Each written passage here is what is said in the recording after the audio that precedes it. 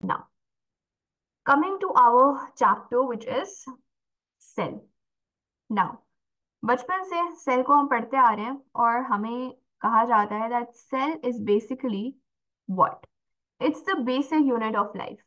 यानी कि हमारी, अगर हम अपनी बायोलॉजी को, अपनी ह्यूमन बायोलॉजी को या एनिमल बायोलॉजी को या इवन प्लांट बायोलॉजी को, इन सारी जितनी भी माइक्रो बायोलॉजी की फील्ड्स हो गई, आपकी बायोलॉजी की फील्ड्स हो गई, अगर इनका हम कोई बेसिक फंडामेंटल यूनिट तलाश करने के लिए उठें कि कहाँ से ओरिजिन ऑफ लाइफ हो रहा है, तो वो हमारा ओरिजिन ऑफ लाइफ ऐसे एक चीज से हो रहा है जिसको हम कहते हैं cell. Now, cell is the basic unit of life. अब सेल की डिस्कवरी कैसे हुई, सेल हम तक पहुंचा कैसे, और अब तक क्या क्या चीजें हमने सीख ली हैं over the course of the years. तो बेसिकली हमारे पास एक साइंटिस्ट थे जिनका नाम था रॉबर्ट हुक। ठीक है। Now, Robert Hooke was a person who discovered cells for us. अच्छा, अब हुआ क्या, हुआ ये दैट ऑब्वियसली सेल्स हमारे पास बहुत छोटे, बहुत ही ज्यादा, ओके, एक सेकेंड होता, is it all right now? Okay, now हमारे पास Robert Hooke was a person who discovered cell for us. And now the thing is कि हमारे पास जो साइंटिस्ट थे वो माइक्रोस्कोप यूज कर रहे होते थे, राइट? बिकॉज सेल एक ऐसी चीज है जो मैं और आप अपनी नेकेड आई से नहीं देख सकते। For example, if I am looking at a person और even if I am looking at my hand, मेरे हाथ में स्किन है। स्किन हमारे पास एपिडर्मल सेल्स, उसकी स्किन सेल्स से बनी हुई होती है। एक एक चीज, even if I look at my nail, my nail is also made up of a cell, but can I see a cell? उसकी जो organelles हैं, उसकी जो specifications हैं, क्या उसको मैं अपनी naked eye से देख सकती हूँ? No, I cannot visualize or see a cell by my naked eye. And why? उसकी वजह यह है कि हमारी जो वो है, ये कहते हैं ability to see, हमारा जो vision है वो बहुत limited है।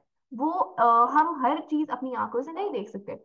And that's where microscopy, magnification, all of these things come in the picture.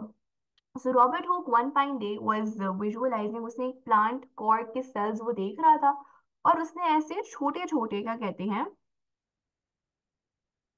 ऐसे छोटे छोटे उसने स्ट्रक्चर्स देखे। अब उसने क्या नोटिस किया कि हर स्ट्रक्चर की एक बाउंड्री है, and because they have a boundary उसने इनको नाम दे दिया सेल। अब इसको सेल नाम देने की वजह क्या थी? सो फॉर एग्जाम्पल, जेल का सेल होता है, एक लिमिटेड जगह होती है जिसमें जो भी हमारा क्रिमिनल होता है उसको हम लॉकअप में रखते हैं, उसको हम जेल सेल कहते हैं। तो because every cell had it's boundary and it was a very minute space, उसने इसको सेल का नाम दे दिया। उस वक्त उसको ये नहीं पता था कि उसने जो चीज डिस्कवर की है वो बेसिकली हर दुनिया में मौजूद जो स्पीशी है उसकी बेसिक फंडामेंटल यूनिट है।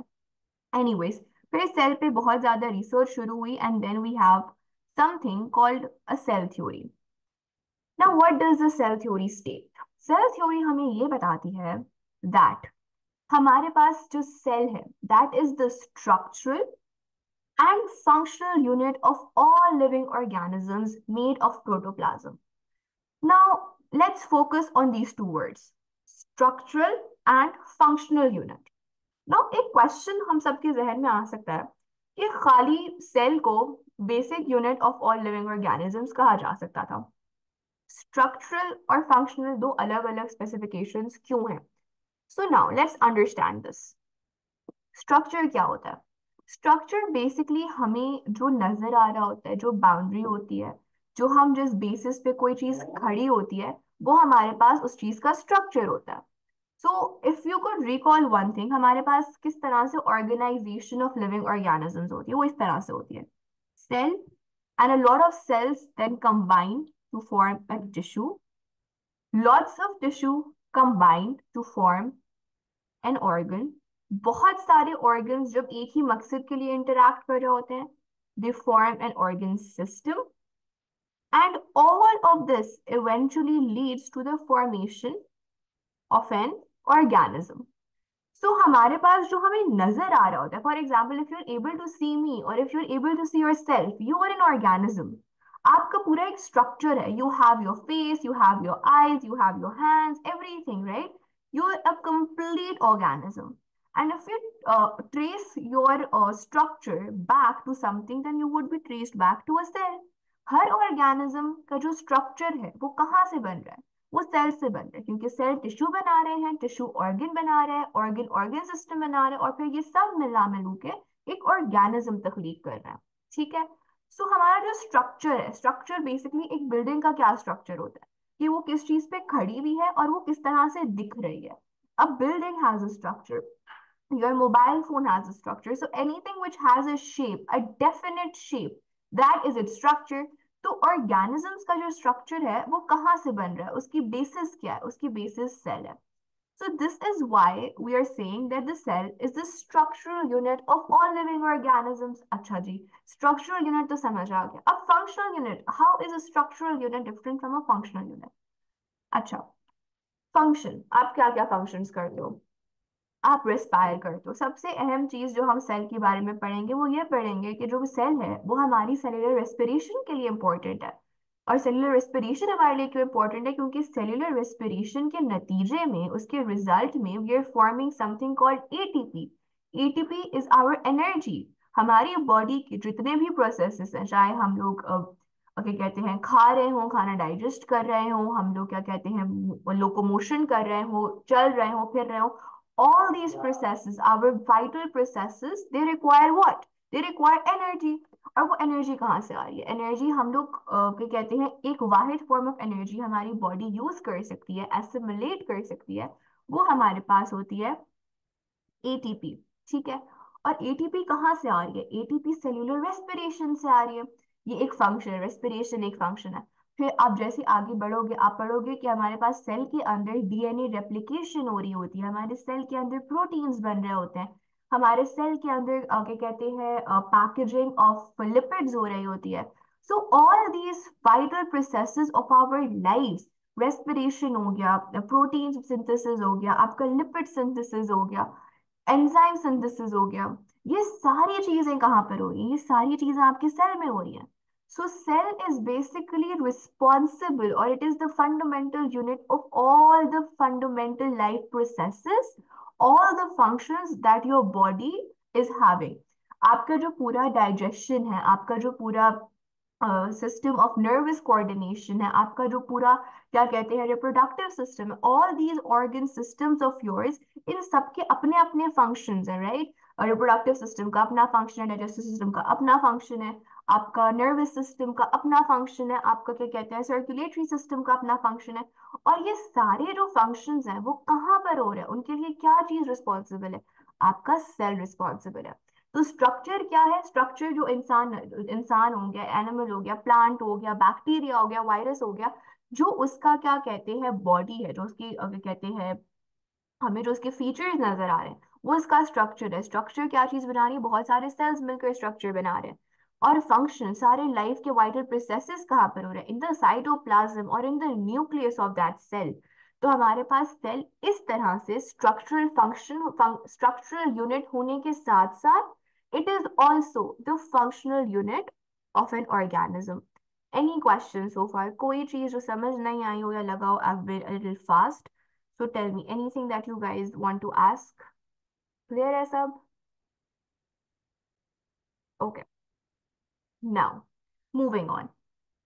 तो हमारी सेल थ्योरी क्या कह रही थी? That the cell is the structural and the functional unit of all living organisms made up of protoplasm. यानी हमारा जो सेल है वो है तो हमारा fundamental unit of life, structural unit of life, functional unit of life, basic unit of life, cell ये सब है। लेकिन सेल खुद किस चीज से बन रहा है? हमने ये तो अंडरस्टैंड कर लिया कि टिश्यू सेल से बन रहे हैं, ऑर्गन सेल से बन रहे हैं, ऑर्गन सिस्टम सेल से बन रहा है, ऑर्गेनिज्म सेल से बन रहा है। लेकिन सेल बजाते खुद इसके अंदर क्या है? What does a cell comprise of? What does a cell constitute in itself? तो सेल के अंदर होता है जी protoplasm. Now what is protoplasm?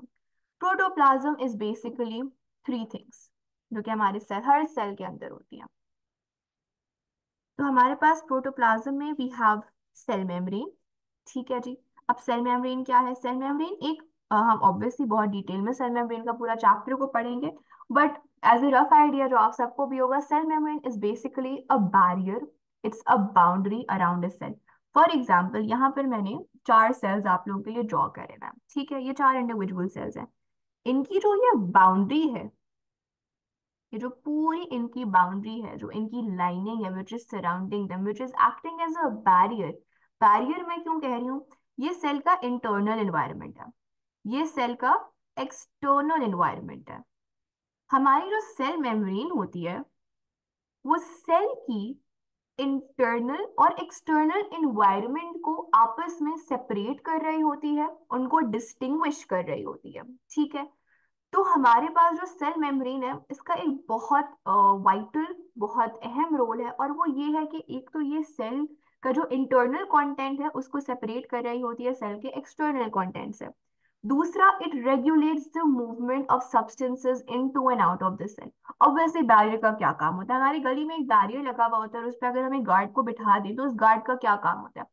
जो लोगों को स्ट्रीट के अंदर जाना चाहिए, जो जिनको वो आइडेंटिफाई करता है, जिनको वो पहचानता है, या जिनके पास फॉर एग्जांपल इसको पता हो क्योंकि ये इस पर्टिकुलर फैमिली के गेस्ट्स हैं, तो I can only allow these amount of people to enter into this lane, and the other unknown strangers I can not allow them inside the street.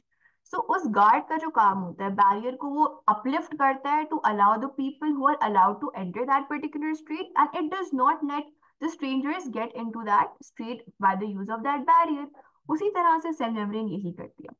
हर चीज अगर सेल के अंदर जाने लगे, हर सब्सटेंस अगर इजीली सेल के अंदर ट्रांसफर हो सके, तो हमारा सेल क्या हो जाएगा? सेल के अंदर इतना ज्यादा उसका वॉल्यूम बढ़ जाएगा, इतनी ज्यादा चीजें उसमें अक्यूमुलेट होना शुरू हो जाएंगी, और वो सेल बर्स्ट कर जाएगा। The cell would undergo lysis, वो फट जाएगा और उसकी डेथ हो जाएगी। एंड ऑब्वियसली सेल हमारे लिए इतना फंडामेंटल यूनिट है, we do not want the cell to die और for the cell to burst. तो सेल मेम्ब्रेन इंश्योर करता है कि जो यूजफुल नेसेसरी चीजें हैं वही अंदर बाहर हो सके, अननेसेसरी चीजों को वो एक फिल्टर की तरह फिल्टर आउट कर देता है, उनको जाने नहीं देता। तो सबसे पहली चीज विच आवर प्रोटोप्लाज्म कंटेन्स, वो होता है एक सेल मेम्ब्रेन। फिर हमारे पास जी आ जाता है जेनेटिक मटेरियल। ठीक है, we have our genetic material.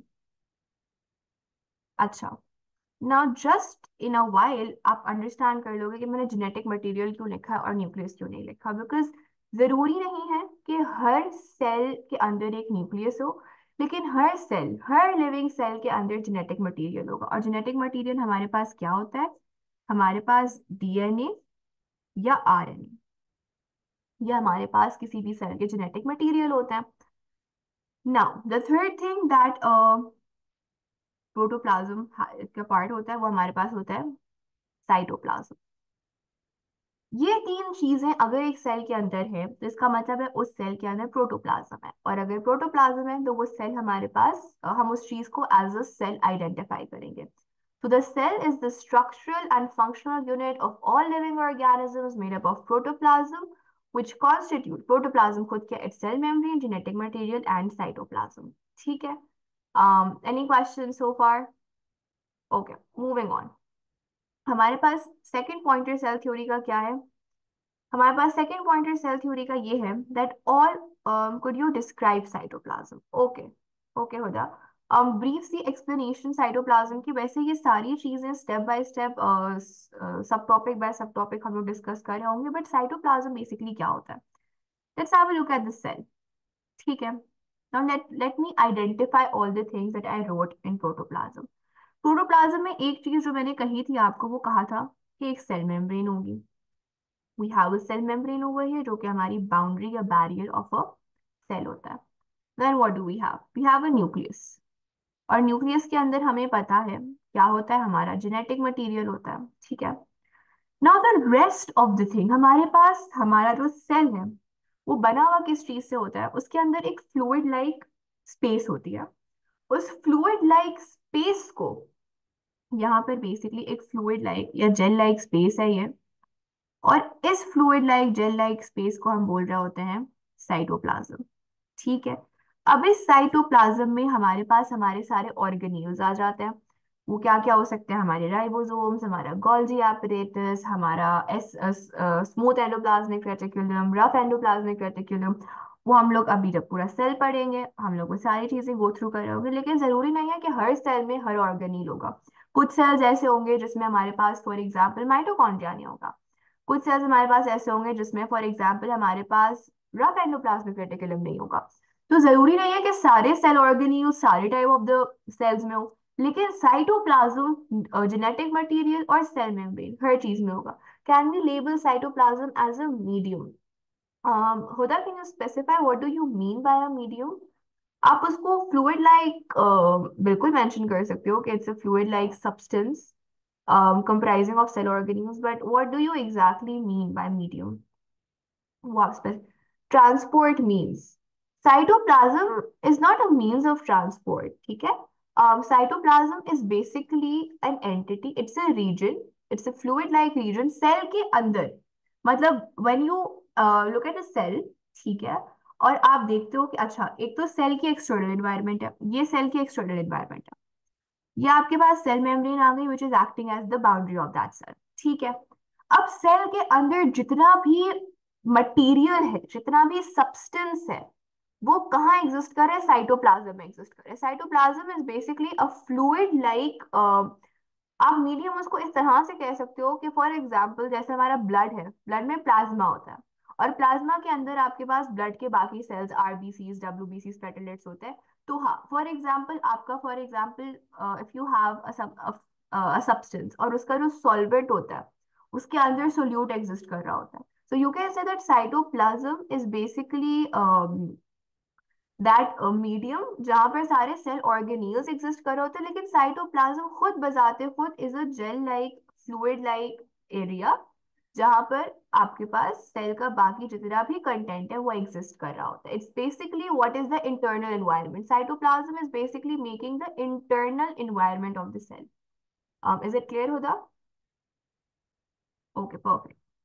Now moving on. All organisms are composed of one और मोर सेल्स, यानी कि कोई भी चीज अगर एक ऑर्गेनिज्म है तो उसमें कम से कम एक या फिर एक से ज्यादा सेल्स होंगे।